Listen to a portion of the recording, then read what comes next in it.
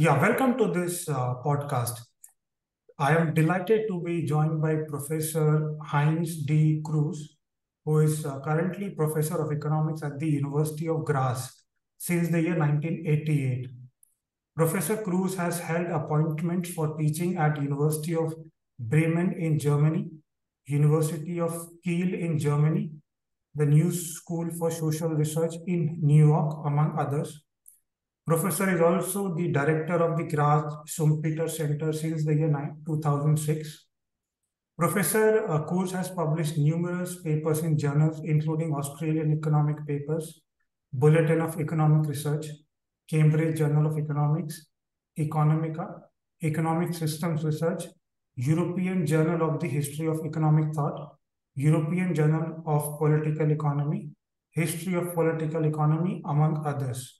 Professor Kurz has published several books with major foreign publishers, including Cambridge University Press, Basel Blackwell, Polity Press, Routledge, and Edward Alger.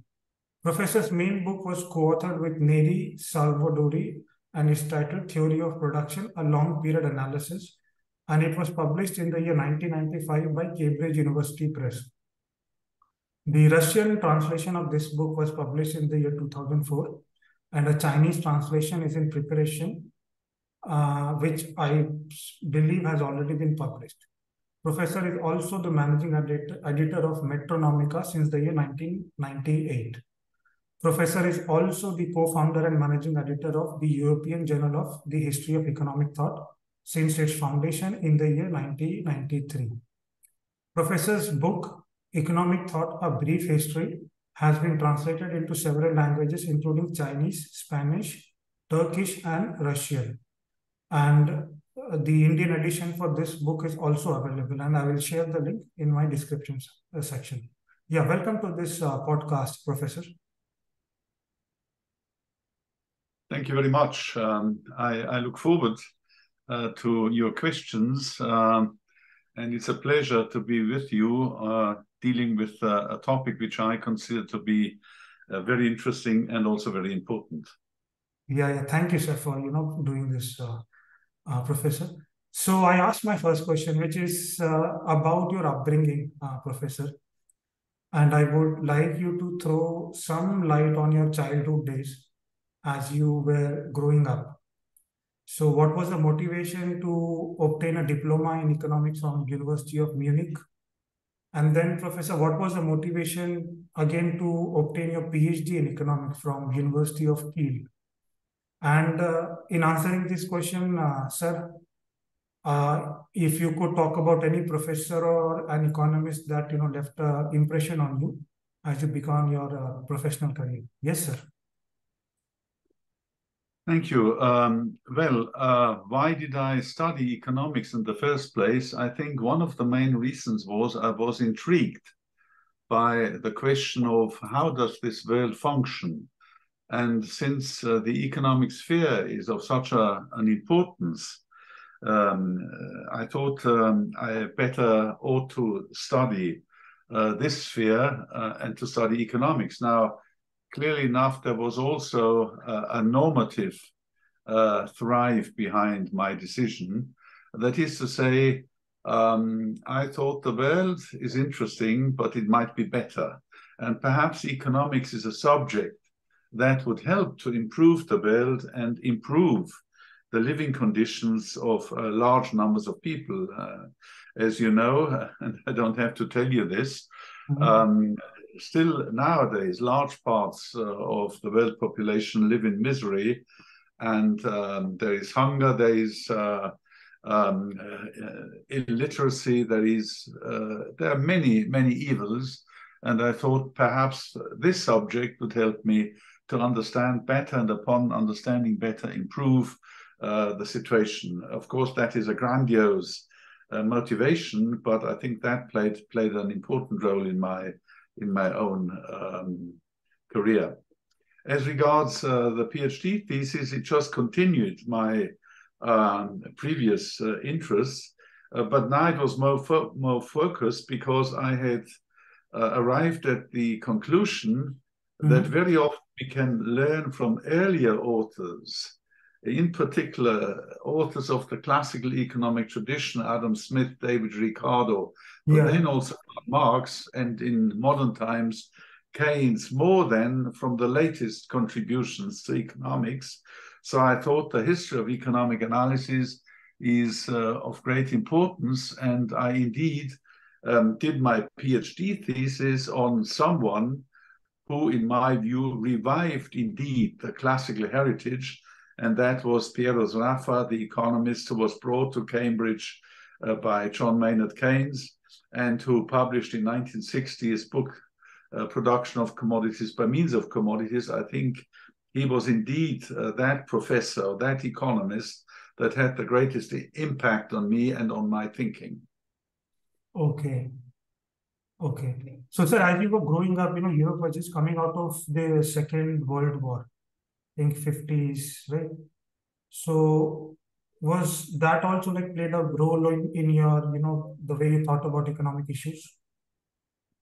Well, I think it played a role in the sense that you could see that, for example, the Nazi regime had led Germany decidedly on the wrong track. I mean, all this nationalism, all this hate against minorities, etc., ended up in disaster. And clearly enough, the question was again whether economic thinking, which is very much about the relationship between people, how they deal with one another, how they communicate, how they cooperate, and also how they compete, whether this could help perhaps to avoid such terrible derailments in the history of mankind.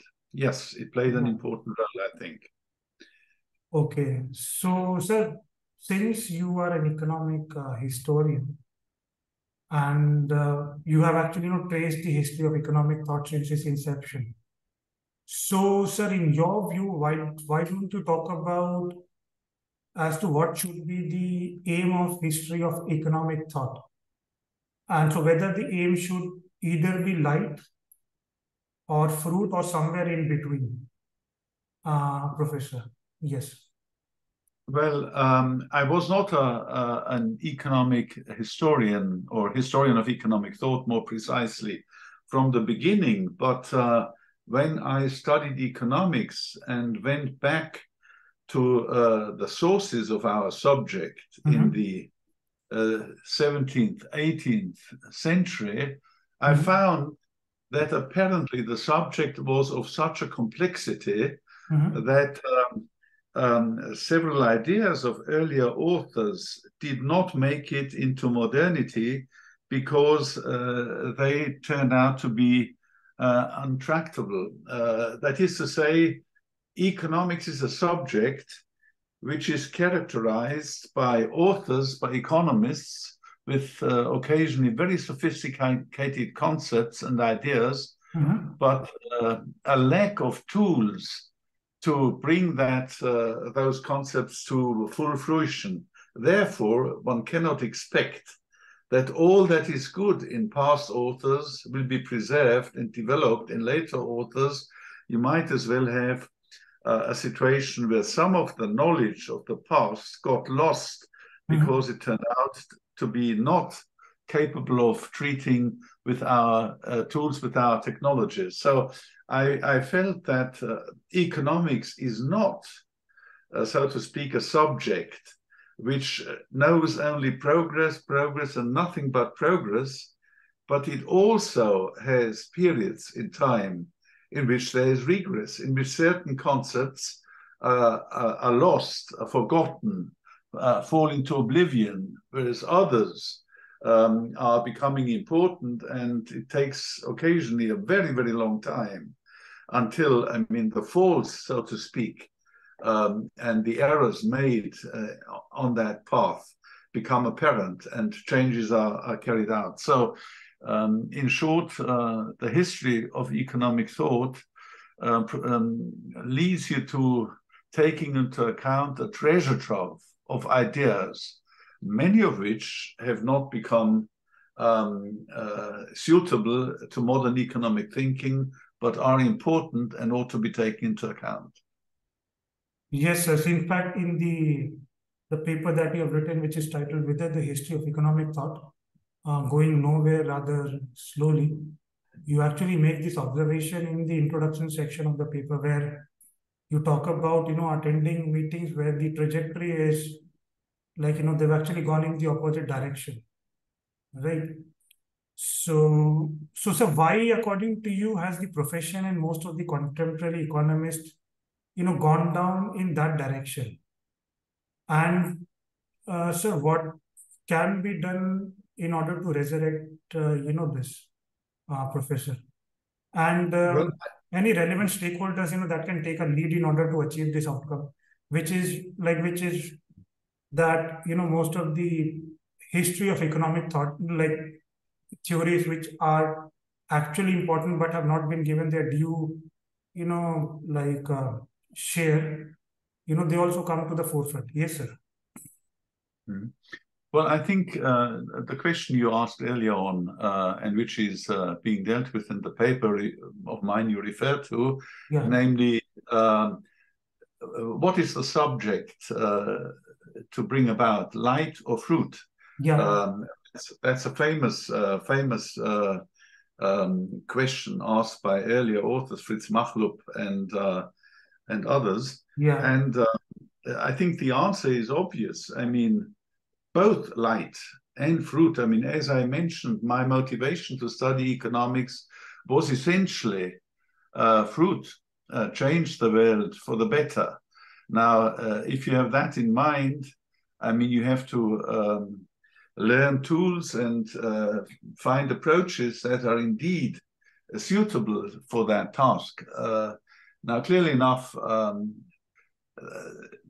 bearing fruit involves at first light. You must understand, you must see the mechanisms that are at work in the society under consideration, and whether institutionally and so on and so forth, these can be improved. So it is both light and fruit. Now, I think as regards my own approach to these things and the question you raised, why I think, I mean, certain avenues that have been taken by the profession, Yeah. at least in large parts of the profession, Yes. went perhaps into the wrong direction. I mean, that is not easy to explain, but I think the elements that played a role are the following. First of all, I think, I mean, you see people when they start doing economics or any of the social sciences, they're typically driven by some kind of ideological predisposition. You know what I mean? I mean, you do not start a subject without having some ideas in mind. Schumpeter, Joseph Schumpeter, the famous Austrian economist, evolutionary economist in particular, pointed out, I mean, at the beginning of one's studies, there is always some kind of preconception of some ideological view. Now, clearly enough, as you go on, this ideological view ought to be tested, ought to be put to scrutiny. And if that is done, you might find out that your preconception was wrong and you have to correct it. But very often, I mean, and this is also the case in economics, you see people just trying to confirm desperately their prima vista, their first view of matters, and then you down the wrong alley. This is possible, and it has happened many times. The same in sociology, in the political sciences, and so on and so forth. So that is one aspect. I mean, you may have certain views at the beginning, and you just desperately try to stick to them, not change them, because that would, by some people, even considered a defeat. And this has to do with, I would put it that way, with a tendency towards a positive methodology. Show me your model. What can you do with it?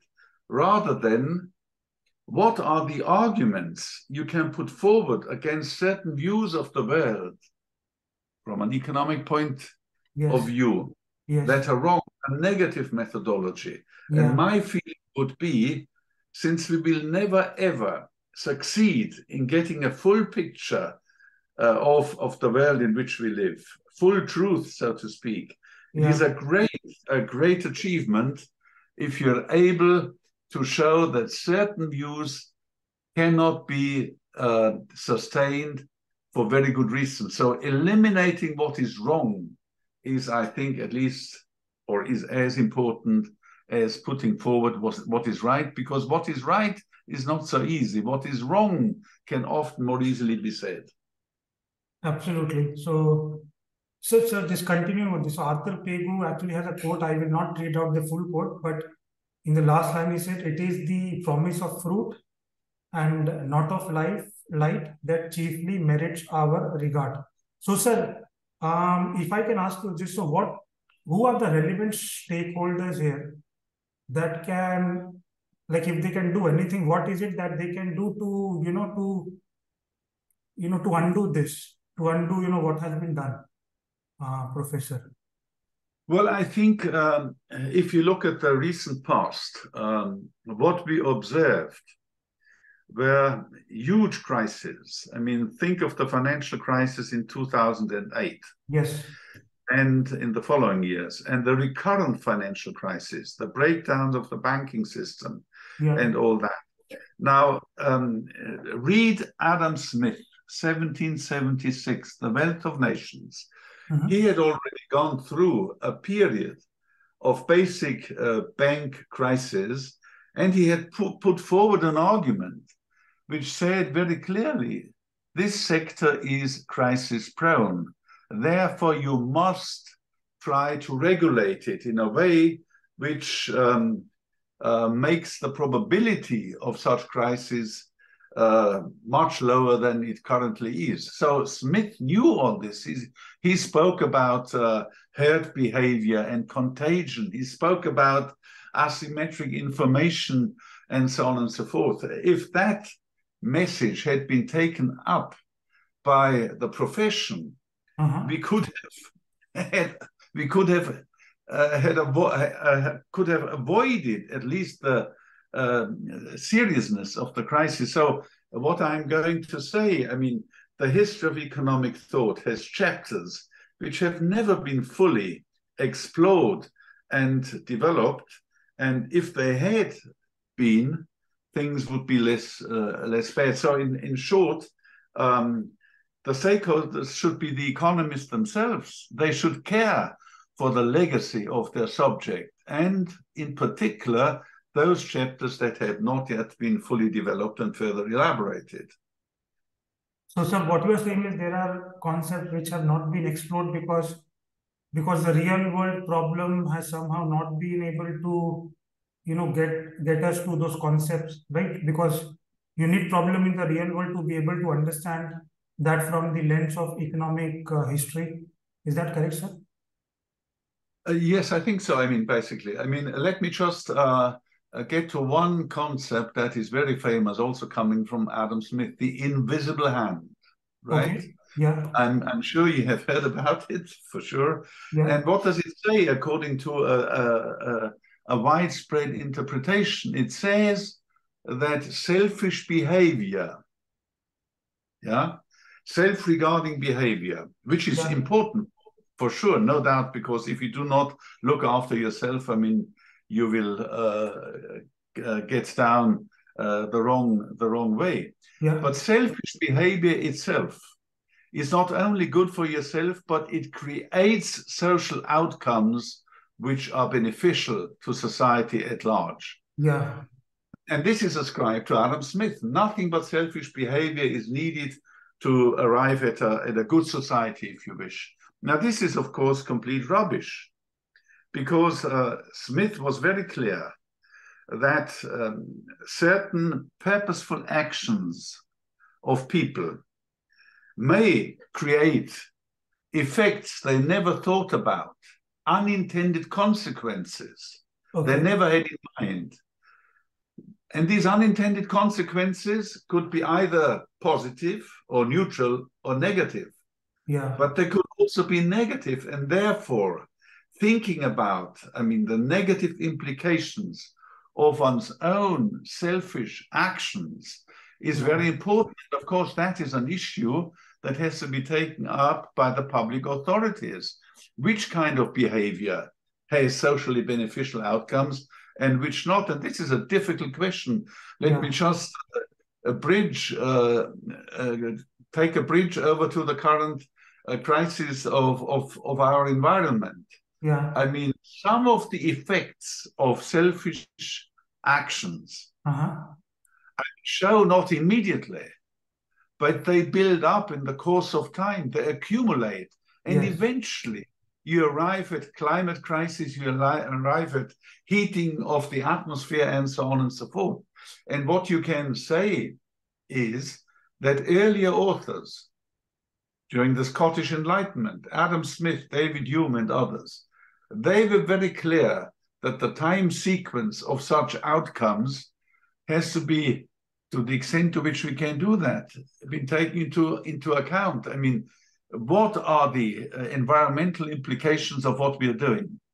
They may turn up only in the long run, but then in the long run, they might even threaten the survival of mankind. Yes. So selfish behavior, that's easily said. But what are the consequences immediately, in the medium run, in the very long run? And nobody wanted to pollute the environment, but it happened. It happened, and it had disastrous effects, as we see nowadays. Yes. Yes, sir. So actually you gave, some reference which, point that there has been, attempts to place economics in the image of hard sciences, right? And so the underlying concept of hard sciences is that it is tantamount to claiming that science is invariably cumulative, in the sense that there is only progress, and only progress, and that there is never regress, right? But you actually make a reference where you point out that placing economics in the image of hard sciences can be counterproductive to the profession's standing.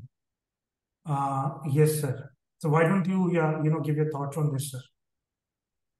Well, what I'm saying must not be misunderstood. I'm not against keeping the stakes high. I mean, trying to forge a subject that is both rigorous and relevant.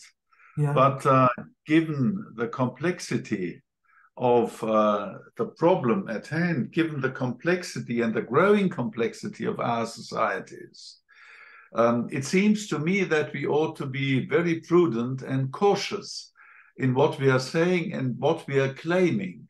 I mean, it seems to me that some of the economists have a vision of economics which could be called a push-button economics. Push-button. You have a machine, and for example, you want to study whether, say, some increase in a tax or some policy measure concerning the environment is good or bad. You just feed it into your little machine, you push the button, and then you get the full answer of what is going to happen. That is some people's, I think, imagination. And of course, if that were the case, it would be wonderful. But given the complexity of the system, we are typically, told that this doesn't work. I mean, we do not have a model, a kind of hypothetical world which we could use as an example to study the actual world, and which gives us all the correct answers. In other words, our treatment of counterfactual reasoning in economics. Yeah. What if things were different? What would happen? Yeah. Is, of course, unavoidable, but at the same time, there are people who are utterly optimistic about this. And this, I think, is a problem. It's a huge problem because it gives you the impression of solidity and certainty, which can't be there given the condition humaine, the human condition in which we live. Okay. So, sir, you are inherently, what you're saying is, that the contemporary economics is, the foundation upon which it is built is actually much less solid than is, commonly taken for granted, within the profession. And so you point out that the people interested in history of economic thought often happen to be heterodox economists of various, leanings, right? And so so why don't you talk about, sir, what can be the wider scope for historians of economic thought? Yes, Well, Professor. yes, I mean, the questions you're raising, I think, are well taken. I mean, first of all, the hard sciences. I mean, even the hard sciences are perhaps not as hard as one is inclined to think. Think about revolutions in physics, which have taken place. I mean, in more recent times, it's already 100 years ago, quantum physics, which changed our view of the world tremendously. And what economists typically still cling to is Newtonian physics. That is, they have as their ideal something that in the hard sciences, inverted commas, has already to some extent been left behind. In other words, economics would like to be like physics, but which physics? Which physics? In physics, you have, and very often it seems to me that the progress in physics is not appropriately taken up by economists. That is one thing. So, I mean, the entire picture of the hard sciences, upheld by some economists, is a travesty of facts, I would say. And secondly, of course, there is no doubt that economists had repeatedly to accept that their own models are perhaps not as strong as they were inclined to think. Just think about the Homo economicus, the economic man who is capable of calculating all alternatives with the power of a supercomputer and make his or her decisions in terms of utility maximization. Now, that man is not like that. Human beings are fallible. Their mental dispositions play an important role. They are constrained in various aspects, and so on and so forth. And they are not, this is important, I think, they are not just to be conceived as agents, as individuals confronted with goods and having to choose goods. But their main problem is that consumption is typically a social act. It's typically a social act. You interact with others. I mean, there's one basic misunderstanding. Once again, Adam Smith. In Adam Smith, you find the famous dichotomy between water as a commodity against your thirst, and diamonds. And I mean, the neoclassical, the marginal utility theorists understood diamonds as a good like any other good, namely me and the good, but not others. But diamonds are typically things you like to wear in order for others to be impressed by your riches, your wealth. So it's not you who has to see the diamond, but others. In other words, consumption is a social act, and it has to be understood. We have to understand much better than we do actually. Also, swarm behavior. I mean, fish swarms. I mean, there is now in economics a movement in this direction, and that means that many of the findings we have received from past authors, for example, marginal utility theory, cannot be sustained. They have to give way to more deeper insights into human behavior and social conditions. Yeah. Thank you, sir. So can you talk about, so when you talk about, placing economics in the image of hard sciences, so one of the most important foundations of hard sciences is, the way they measure data, right? So the measurement of data is completely scientific. Now in economics, macroeconomics, that scientific element of, aggregation theory and index numbers, it's found to be missing in many places, sir.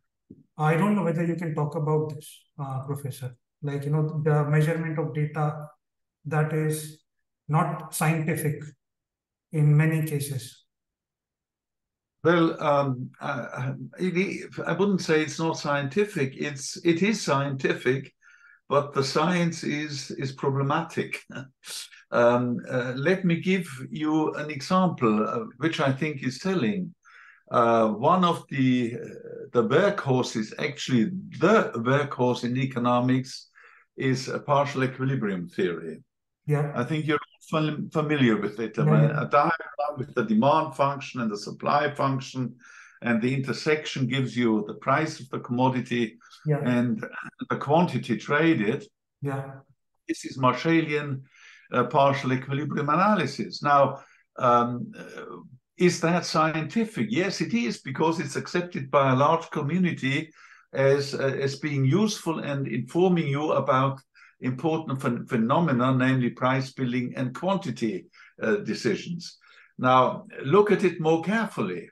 I mean, you find it even with regard to the so-called labor market, where the price is the wage rate and the quantity is the labor employed. Now, then you engage in counterfactual experiments. You ask yourself, what if, for example, the amount of labor in the system would be larger? You shift the supply function of labor and the wage rate changes, but you keep the functions otherwise the same. Now, clearly enough, if the wage rate changes, a precondition of your argument is no longer fulfilled. Now, what is that precondition? Okay. Yeah.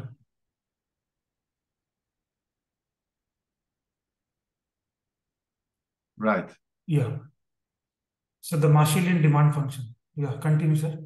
You're talking about, the wage, the wage rate. Well, I mean, take a case in point, the Marshallian partial equilibrium theory. Yeah.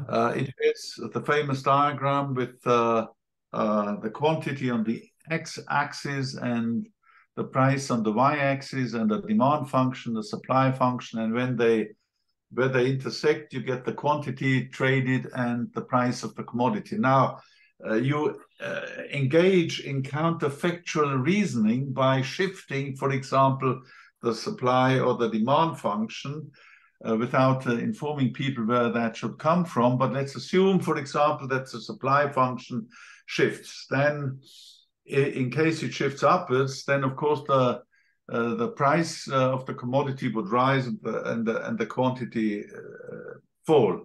Now, it is assumed that what is happening in the market under consideration has no impact whatsoever on other markets, nor do, if there were such impacts, nor do such impacts fire back or feedbacks on the former market.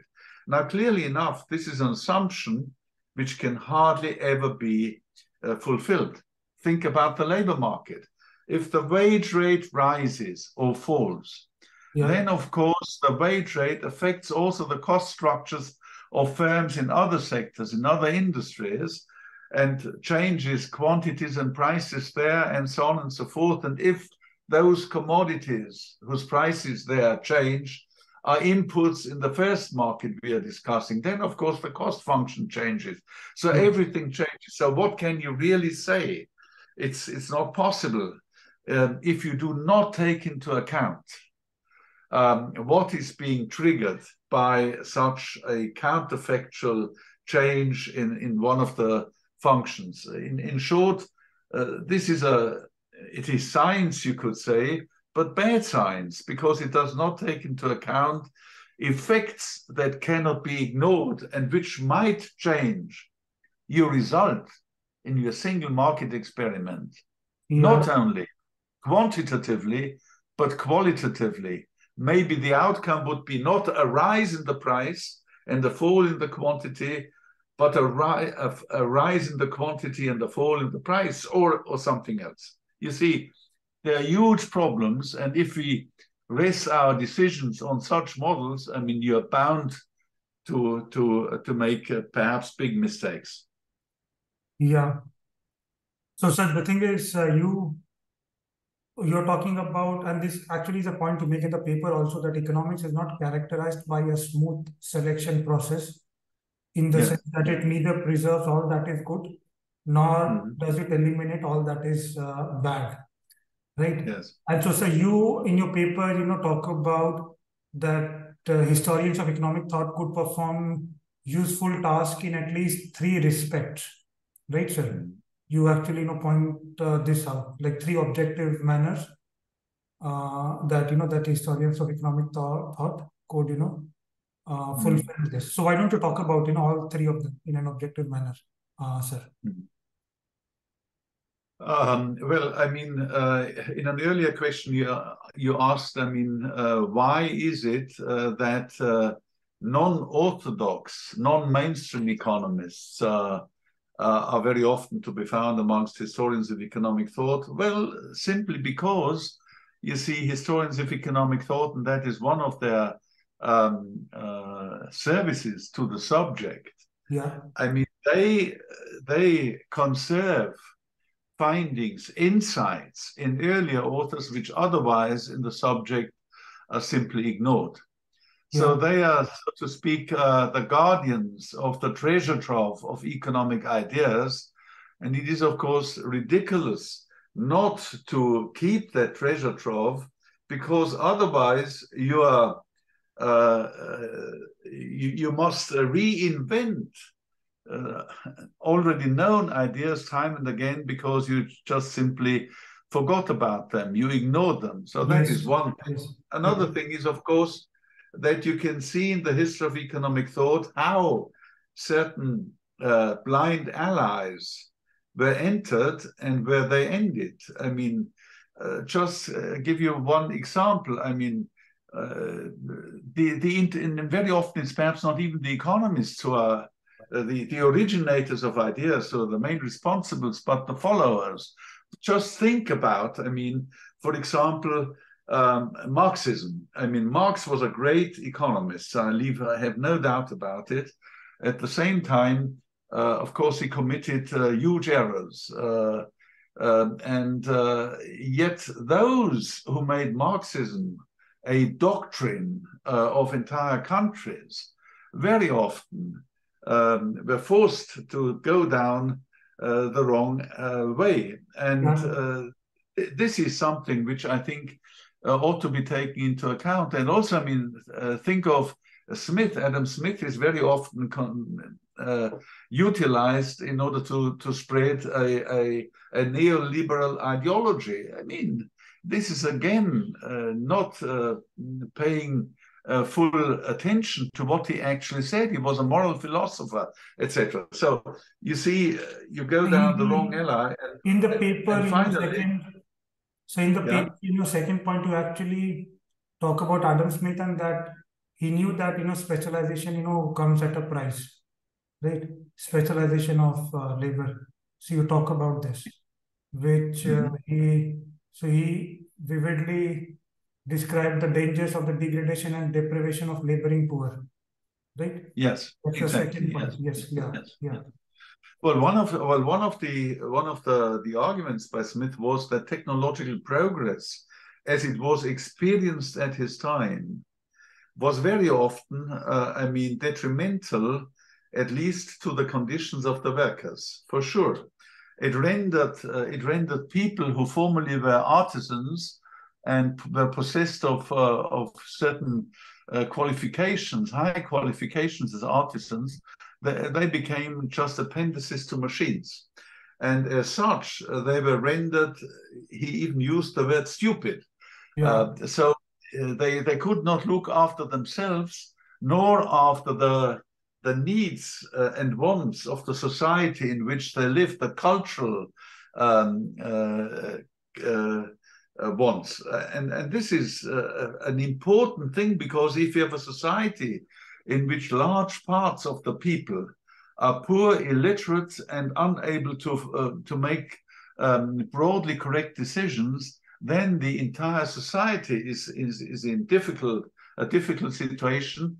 And in particular, if it is a democratic society, because if people are able to vote and select their politicians, but are unable to judge their qualities, that's a huge problem, right? So, I mean, some of the implications of modernity turned out to be problematic. Now, clearly enough, to just make that footnote, the kind of technological progress Smith experienced, and which he was inclined to assume to be there forever,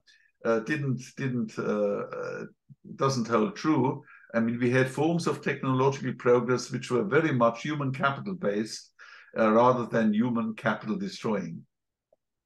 Yes, sir. So you talk about that like exposing itself in a democratic society. So what can be done in order to correct that? Like division of labor becoming more and more fragmented, and that sort of having repercussions on the society, the fragmentation of knowledge, that sort of having repercussions on society. So what can be done in a democratic setup, like in order to correct this? You think the government has a role here? And if they have a role, like what sort of a role? I think so. I think so. And that was already clear to Adam Smith in the world in which he lived. He was clear that there was the need to educate people. He was educate. He was very much in favor of at least some basic education, reading, writing, some mathematics, etc.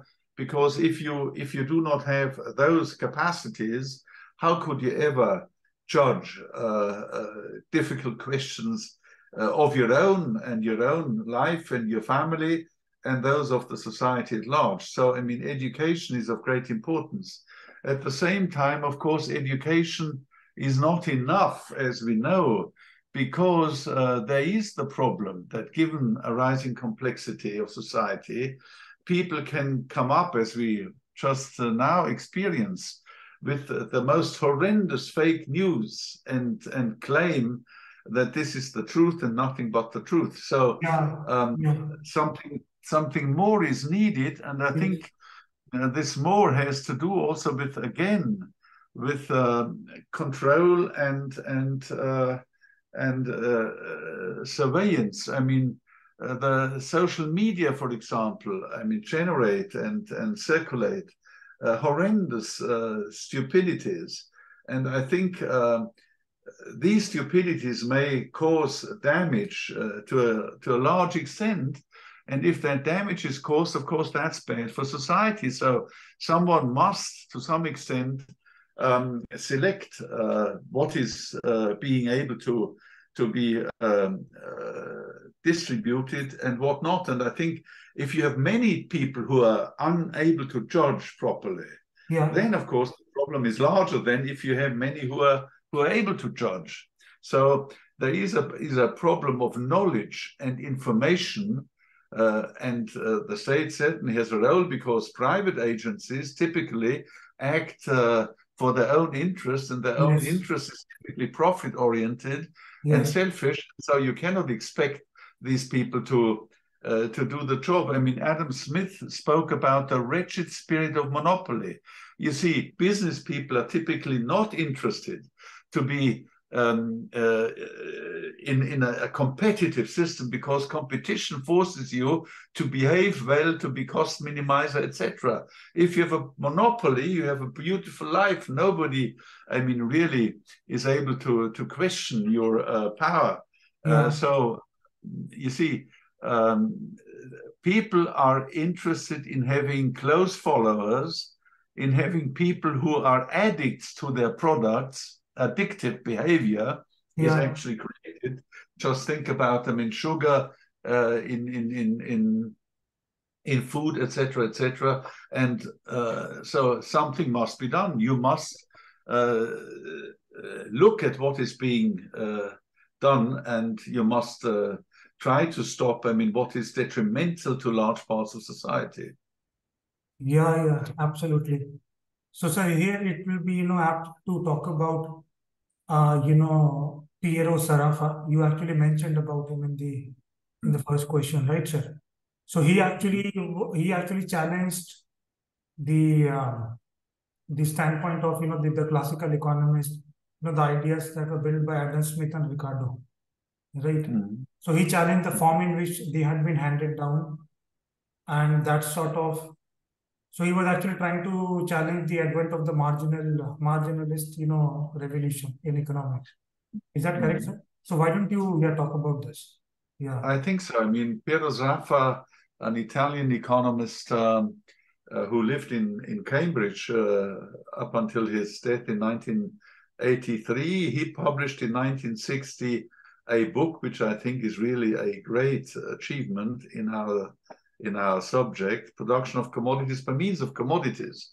And when he started to study economics and look carefully at alternatives, he was puzzled, because he saw that, in Marshall, for example, who at the time was the leading author at the beginning of the 20th century, end of the beginning of the 20th century, end of the 19th century. He was the major author whose textbook, Principles of Economics, was read everywhere, basically. He found out that the portrayal of the classical authors, of early and root neoclassical authors,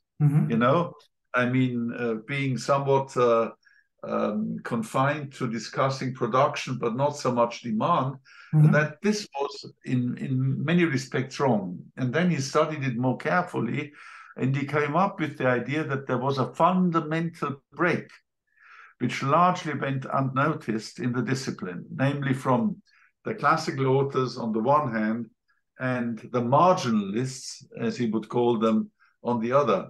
And what is that? You see, the marginal authors, neoclassical theory as it's called today, rests, I think, upon two pillars. First of all, there is Say's law of markets. And in the classical version of it, of Say's law, it means that in a system in which you have sufficient freedom of action of agents and owners of means of production, this will tend towards a situation in which all productive forces will be fully employed. And output, so to speak, will be at its maximum level. So a tendency towards the full employment of labor, and there is no crisis, there is no effective demand failure, because it is argued any act of saving which implies a reduction in the demand for commodities, because who saves does not buy goods, is compensated by an addition of investment of equal size. And investment means you buy commodities, means of production, investment goods, etc. So there is no problem of effective demand, Say's law. And on the other hand, the question is, how is that maximum product being distributed? And the argument there goes, it is distributed according to marginal productivity theory. Factors of production, or the services of factors of production, are paid according to their marginal product, to the total output. And so you have these twin things, maximum output, and at the same time a distribution of the product of income that follows the marginal productivity principle. And this is occasionally even, so to speak, interpreted in a moral way. It is good that this is the case, because that is the actual payment according to a contribution of a factor to total output. So these are the two things. Now, Sraffa was of the opinion that this is not the case, and he criticized in particular the idea that profits are the marginal product of capital, right? The marginal product of capital. This is an assumption to be found in the neoclassical literature all over the place. So what was his argument? His argument was the following: capital. What is capital? Capital is typically a huge amount of heterogeneous capital goods, plows, computers, etc., etc. Now, if I want to have an idea of the quantity of capital in the system, that is, what all these different capital goods are in terms of a single number, I can do this only by using prices to make these things comparable to one another, right? But prices, Sraffa showed, depend on income distribution. That is, depend also on the rate of profits. So in order to argue about the scarcity and the marginal productivity of a factor like capital, you need prices, but prices depend on the rate of profits and wages and so on and so forth. So how can you think to be able to determine the rate of profits as the marginal product of capital? This is just not possible. Is that clear? Yeah. That is actually clear and drives home the point that you actually make in your paper. And so, sir, the next point that you actually make in your paper is you talk about that, much of the advances in growth theory, they are not unique in the sense that they have actually been built upon, garb of ideas that have been with us for a long time. You use this, word, garb of ideas. So you actually talk about the endogenous growth model of Romer also. Like being built upon, these ideas. Yeah, so why don't you talk about this? Yes, sir. The growth theory, yes. I mean, you see, for a long time, a growth theory, Solovian growth theory, neoclassical growth theory, started from the assumption that a given technology is always one that shows constant returns to scale. Because this assumption was needed,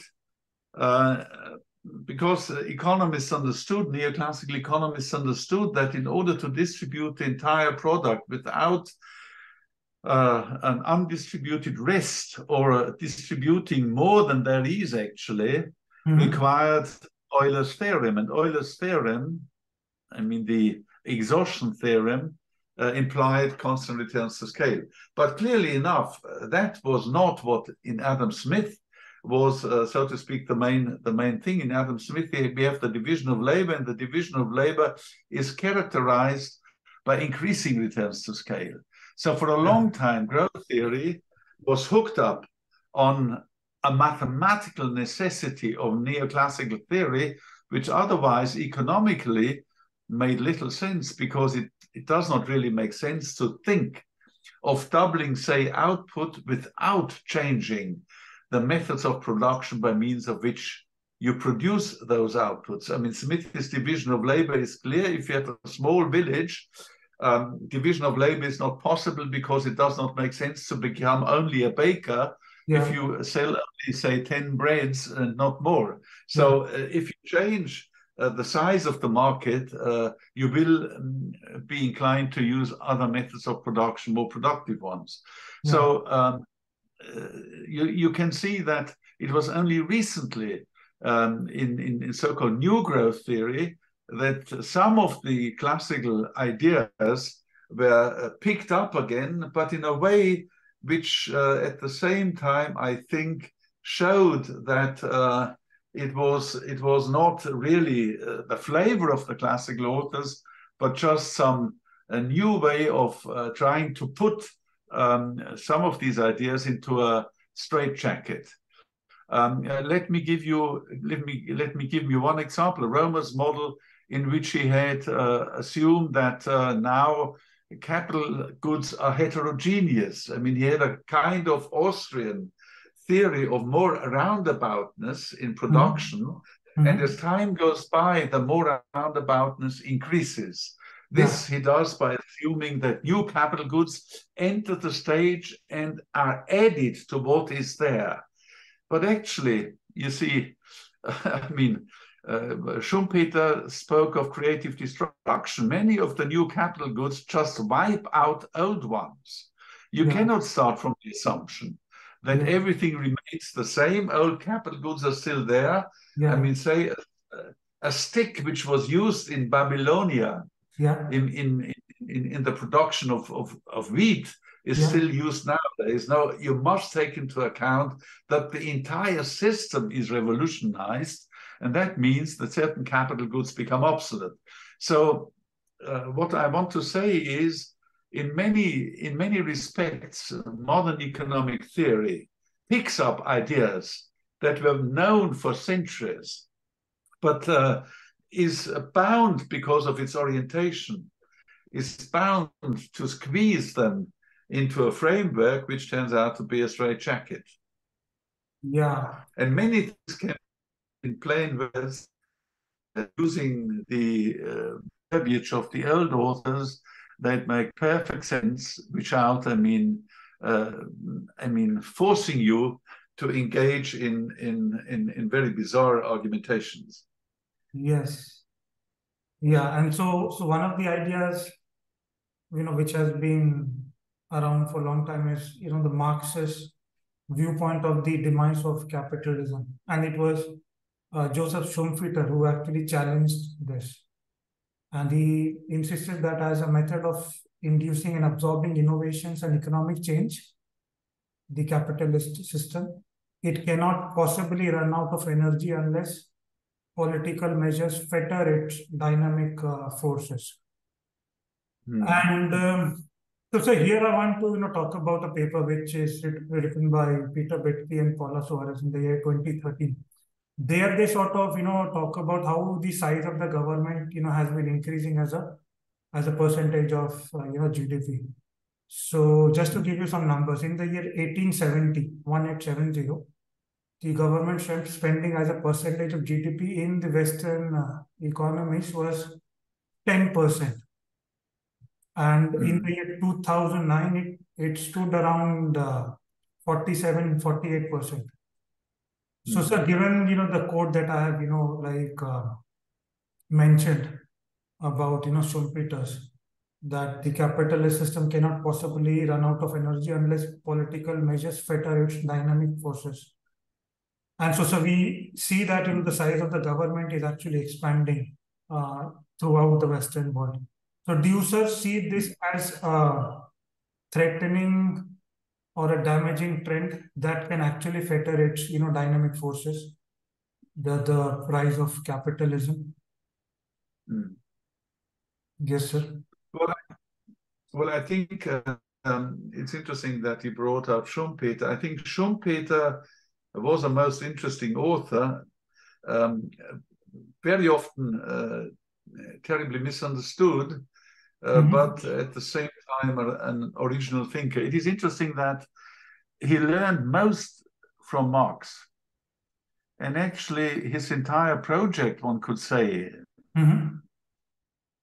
with some to put Marx, so to speak, upside down, and to argue that in these enormous forces capitalism generates from within, in terms of innovation, that these enormous forces were actually, for the first time, really understood by Marx.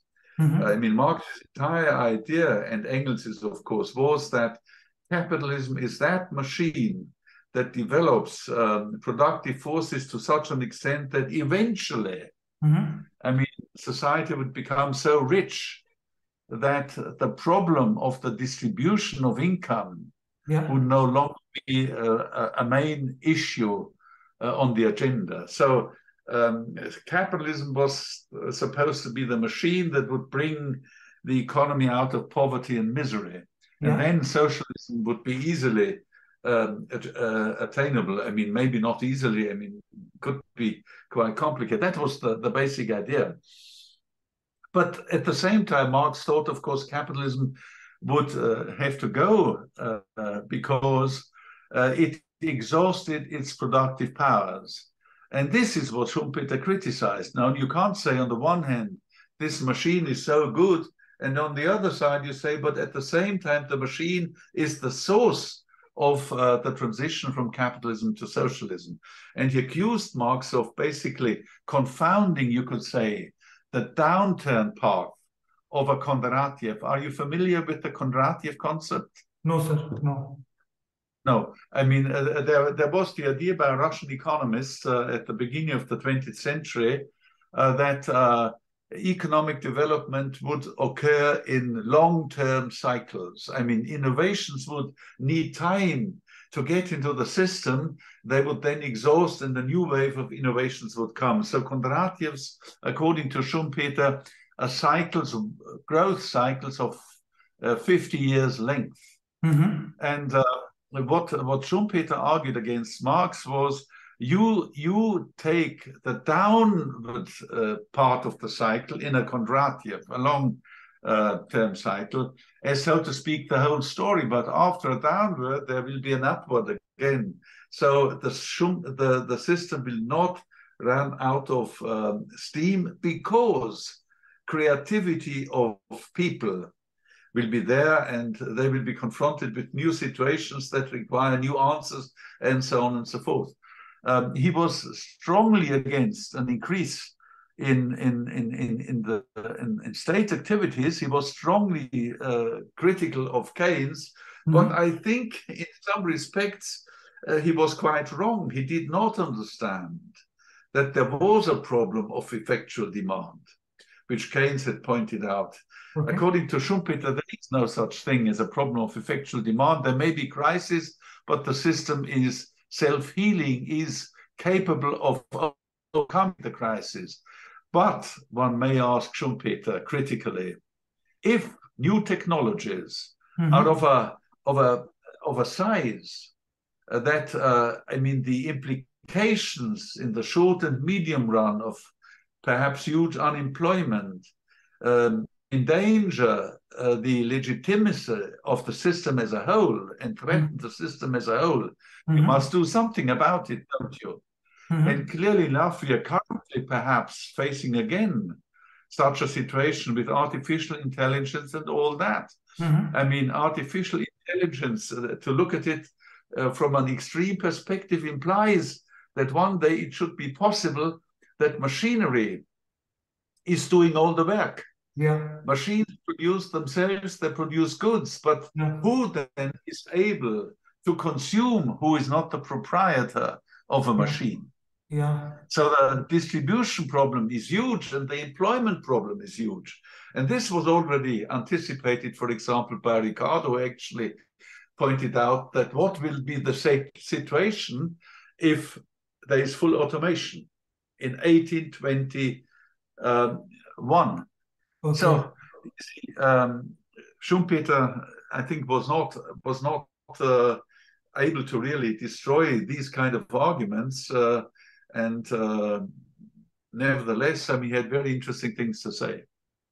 Okay, so sir, given that the second welfare theory of economics, where the distribution of resources is something which is like a big problem. So, sir, in your opinion, do you think that would actually call for revaluation of the role of the government in a society of free individuals, given that automation and all this? Yeah. stuff? Well. Yeah. Well, I think I look at theory of finance and I mean the economics of governments and governance, then of course we can say there are essentially three problems to be tackled. First of all, there's the problem of the allocation of resources. Governments must put forward incentive structures such that there is no waste of scarce resources.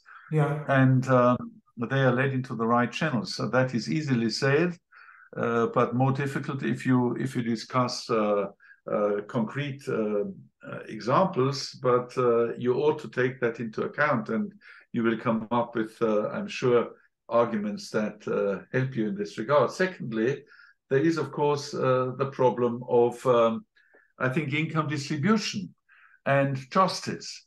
I mean, the government ought to make sure that the inequality amongst people is not getting out of control. I mean, if you have a very small group of super rich and a growing number of poor, this is not good for the survival and the quality of the society under consideration. And therefore, you ought to be clear that something has to be done. Let me just add one aspect. I mean, we all are very fond of innovators, people who are successful in coming up with new ideas and making loads of money.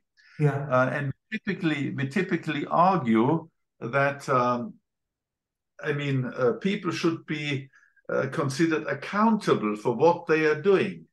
Now, what are innovators doing? On the one hand, innovations and bettering our living conditions, if the innovations are any good. But on the other hand, innovations, as Schumpeter said once again, imply creative destruction. They destroy the old. And therefore, one has to make innovators responsible not only for the good and the profits they make, but also for the bad, the loss of jobs, etc., etc. They must contribute, so to speak, to cover those costs, societal costs. This is not typically done, but it ought to be. Babbage, one of the early economists and engineers, he argued that indeed innovators ought not only to benefit from the novelty, but they should also contribute to somehow looking after those who go into misery. And finally, of course, there is the problem of effective demand failures and effective demand policy. I think in a Keynesian way, that is good, and quite often it implies that indeed you must have state activities in this regard and looking after the common good. I mean, we should take into account the fact that there are many things which are not private goods, but common and cultural goods. And they must be looked after, and they will not typically be looked after by private individuals, but there must be institutions well run, of course. I'm not arguing in favor of waste and all that, but that's important. One, if I may add that, one case in point is, of course, defense of a country. You see, Adam Smith pointed out that the process of civilization brings about a society that is hedonistic, where people only look after their well-being and interested in money. Now, if you have such a society, nobody wants to defend your country. That is currently the case in the Ukraine, where the Russian Federation attacks a country, and Putin apparently was of the opinion that the West would not respond to it because they are hedonistic and only caring for their own money. So, well, okay. Thank you. So, sir, I just one point that I have in mind, which is like a final, point. So, given all those, points that you have, talked about the allocation and, the government playing a role in addressing the inequality, but do you think, sir, over the course of the last 50 years, the Chinese Communist Party, they have sort of, fulfilled all those criteria fairly well, the system of communism in China? And like there is something that we can learn from how they have managed to bring up so many millions of people out of poverty. Any thoughts there, sir? Yes, I mean, I think that is indeed a remarkable achievement of China. to indeed bring people out of poverty and enter a path of growth and well-being. Well-being. That is indeed amazing. At the same time, of course, you can see that there are problems in the Chinese economy. I mean, on the one hand, of course, this is a historical experience we saw time and again, that less developed countries do have, up to a point, the advantage of being able to imitate the more developed ones, and then your development part is just a part of imitation. But once you reach, so to speak, the roof of that potential, then you must turn into an innovating society, and that is more difficult. At the same time, I wonder whether an economic system that is so much concentrated on the power of a single person, that is Xi Jinping, is in the long run not in danger of really, I mean, being...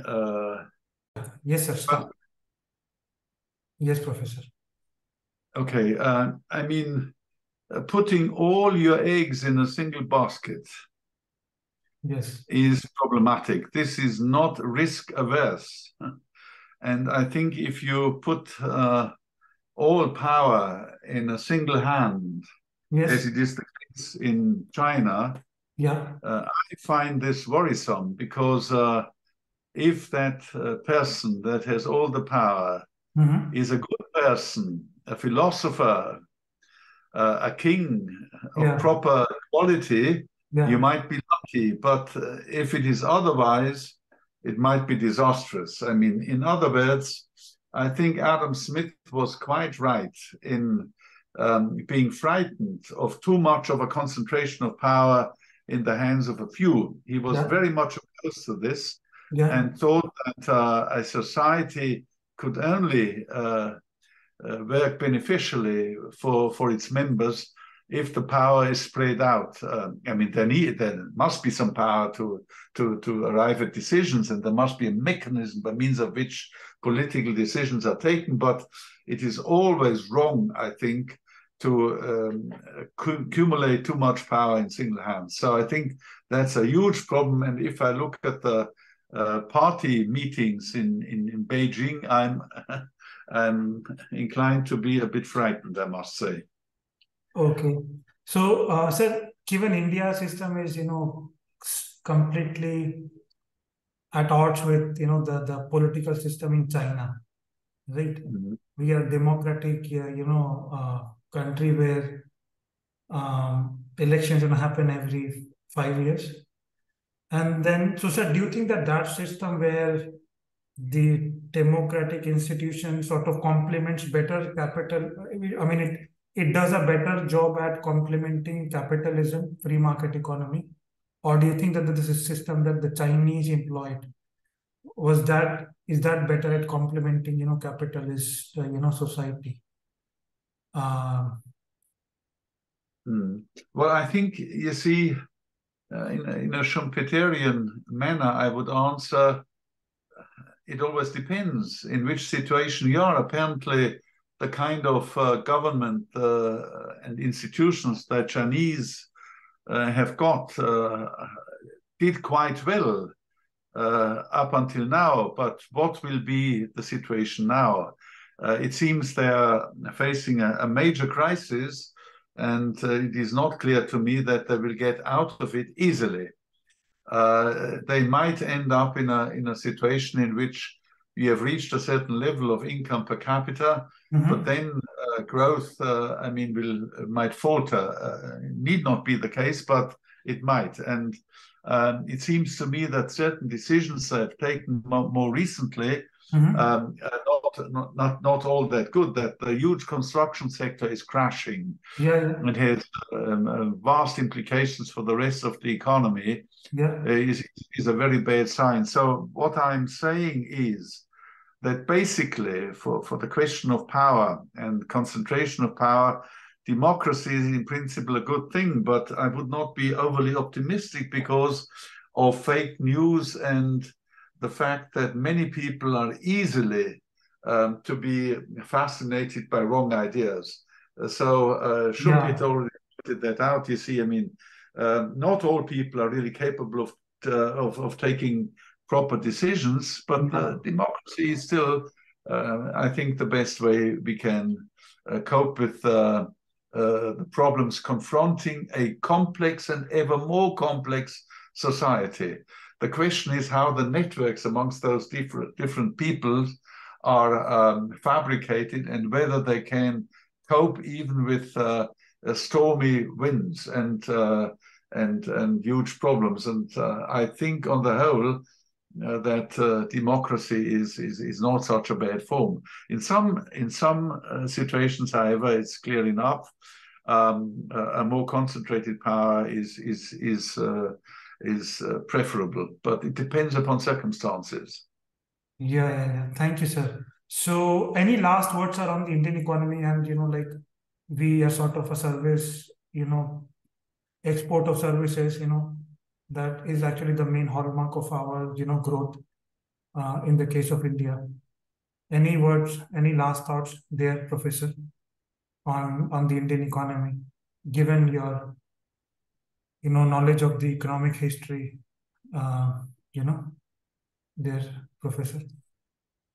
Well, I think, I mean, India is doing admirably well in terms of economic development.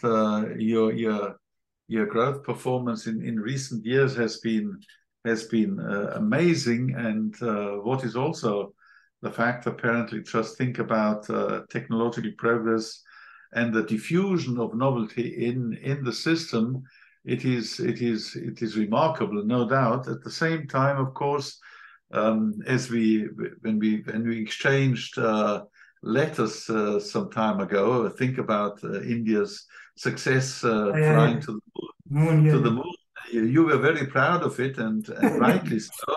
But at the same time, I told you where there is light, there is also shadow. Yes. So don't get carried away. India is coping with huge problems. Yes. That have not gone away by good growth figures. Yes. And I think these problems ought to be taken seriously, in some civilized way ought to be found to cope with them.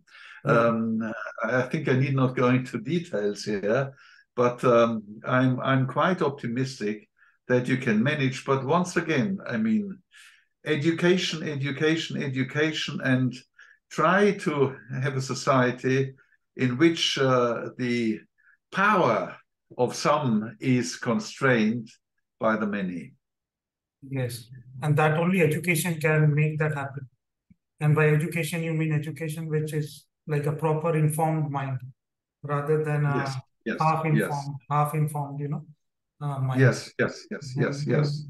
Look at the problem in its entirety. Yeah, thank you so much.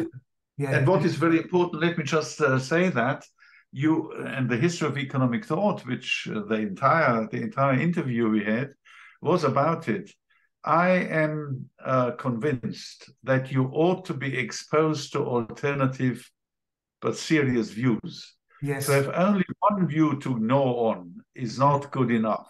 Yes. I mean, your so to speak, creativity must be fueled by being exposed to alternative views that give you a choice. Because you see, evolution, development presupposes choice, and choice presupposes alternatives. So that would be the thing, politically, economically, and culturally. Yeah, and that's where your humility also comes into the picture, because you cannot sit back and say I know everything, because people in the past they knew more than you, right? So that's why humility also comes into the picture, right? Because being able to learn also is like a big step in learning or unlearning whatever that you have learned. Yeah, thank you so much, sir. On that note, thank you, sir. Thank you. It was a pleasure. Delight. I wish you all the best. Yeah, such a delight. Yeah. let me know what is going to happen with the podcast. You might send me perhaps a version. Yeah, yes, okay. I will send you the link. I will send you the link. Thank you very much. Thank you so much. Bye-bye. Thank you. Yeah, thank you, sir. Bye. Bye. Bye, sir. Thank you.